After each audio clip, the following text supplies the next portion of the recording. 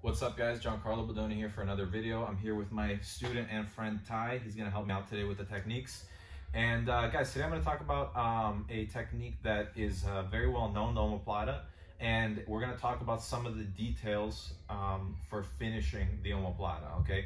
A lot of times Omoplata is used to sweep people because there's some very common defenses in the early stage of the Omoplata that people deal with that we typically will opt to usually sweep with it instead of try to get the submission, okay?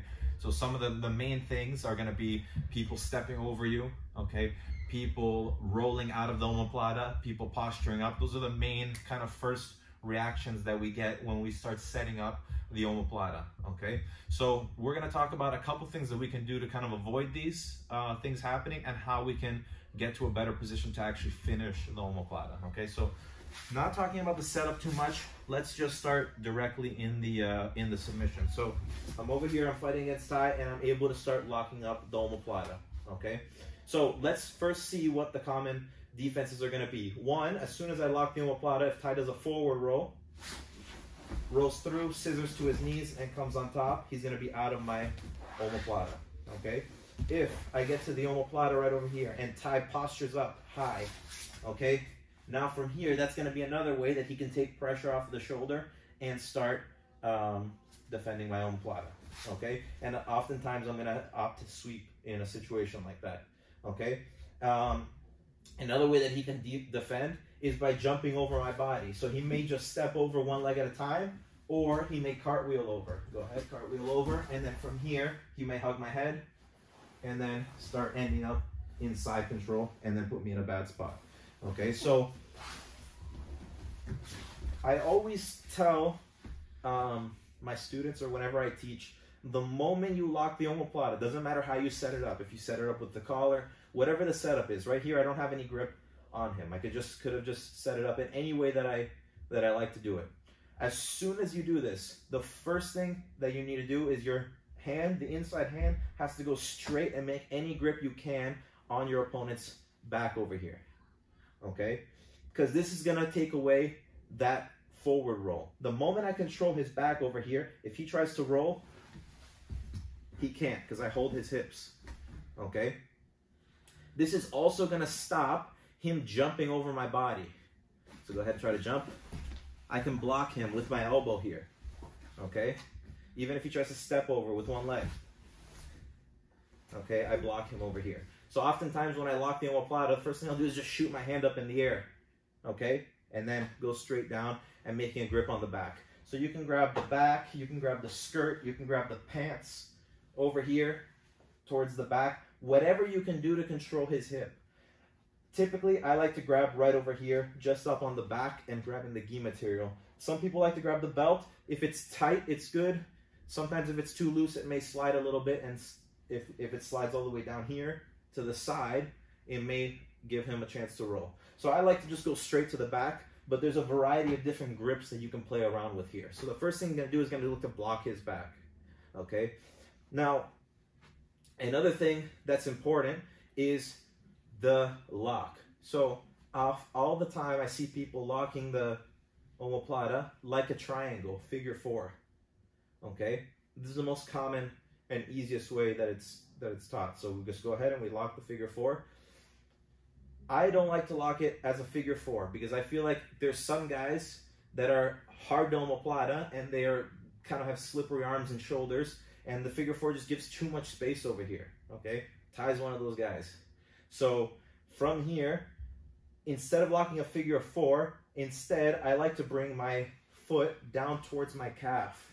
And that's gonna let my thigh lock right in front of the shin over here. So I put pressure with my shins against each other, okay? And so instead of just squeezing my inner thighs over here, I think about pressing the outside of my legs onto each other. And when I do that, it makes holding it a lot easier. So when I kind of press my ankles on each other, that's gonna kind of lock that space over here. So instead of just squeezing the inner thighs over here and having your feet all loose, that's gonna take too much energy on your inner thighs, and they may burn out. So instead, I want to focus on pressing my ankles against each other. And that's just going to close this space without me contracting my inner thighs the whole time. Okay? I'm making that grip on the back. So now from here, why do I like to cross my feet this way?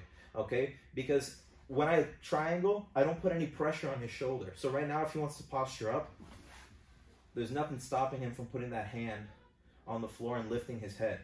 Okay? And then it's going to be a battle to put him down. So the good thing about crossing your feet here is that anytime the guy goes to posture up, if I straighten my legs, see I straighten them while they're crossed, it puts his shoulders straight down.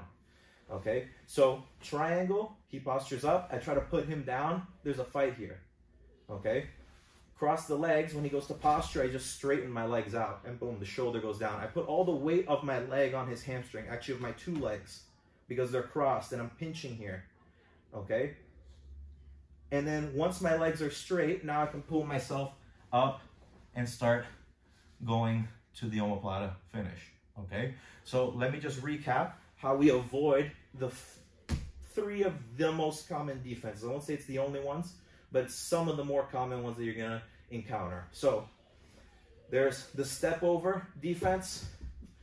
There's, yep, he wants to go over and go to side control. There's the rollout defense where he goes and rolls over his shoulder and then ends up coming on top. Okay? And then there's the posturing up. Okay? So these are some of the main reactions you're gonna get. So when I lock it in over here, one, don't triangle. Too much space, if we turn, you'll see that the triangle here, there's too much space.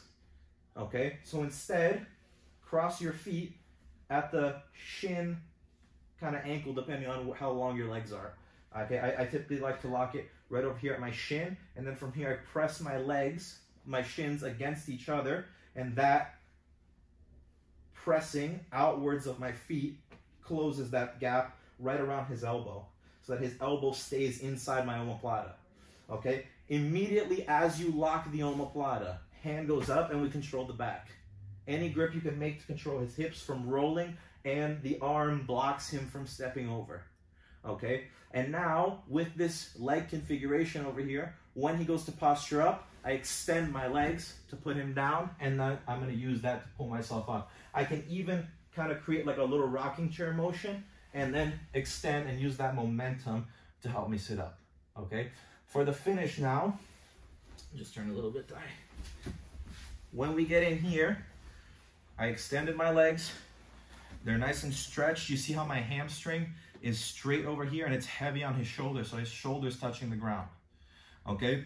If he tries to posture up from here, it's even harder when his shoulder's in contact with the floor. Okay? Now the grip that goes to the mid-back, right away I start looking for that lapel. Okay? So I can get even more control of his back. So I want to go all the way around his back and start looking for that lapel grip as deep as I can get it. Okay? Don't fixate too much on it, but as tight as you can get it, even better. So if you can get all this slack and control his two shoulders, that's going to be really good. Okay? Now from here, it's going to be hard for me to finish the omoplata because I can't sit up with my legs in front of me. Okay? So how am I going to make the transition to the proper finishing position for my legs with my legs straight without giving too much space, especially when the guy knows how to defend well and he's got good flexible shoulders. So I'm going to go in, and my hand, my free hand, is going to grab the tricep right over here. So I'm going to cup right under the tricep, and I'm going to pull the tricep up. Okay? So from this position, I reach in, I grab his tricep, almost gripping his bicep. Like I go all the way around and grip the bicep from the front. And I get this nice cup over here, grip. Use this to pull the tricep up, and now open your leg. This is going to support the arm, and then I bring my heel down towards my butt here. And now this clamp over here with my hamstring and calf is going to control his tricep. He tries to put his tricep on the floor here. It's really, really difficult. Okay, so I get this clamp over here. And now I use my second leg without locking and triangling my legs. I just bring my second leg right here behind it. So that gives it even more support. So I slide this knee, this quad, right behind the tricep over here. And I lock it in nice and tight. And now my toes go on the floor. With my toes on the floor, that's going to allow me to drive off of the mat. So don't keep your leg like this because it's hard to sit up. drag your knee up your shin, cinch nice and tight over there. Now we can bring our toes to the floor. From here, I look for 4 fingers in the collar. Okay, we stay nice and tight, and we understand that we have to control the position as long as possible. The more he fights to get out, the more energy he's gonna waste as long as my control is good. So don't try to finish him right away. If he's fighting, let him burn himself out and then go into the finish. And now from here, we grab the collar, and I'm gonna put all the weight into my knee, okay? So weight's in my knee as I go forward, driving off of those toes, and then from here, I get a nice tight submission, okay? We can also bring the hips to the floor, okay? If it's tight enough and the shoulder's far enough on the ground, we can bring the hips to the floor, and that's gonna give us even more control and even more ability to lean forward. I like to lean diagonally towards this direction, so my weight's on top of him and on his shoulder, keeping it down on the ground. Okay, so one more time, just recapping.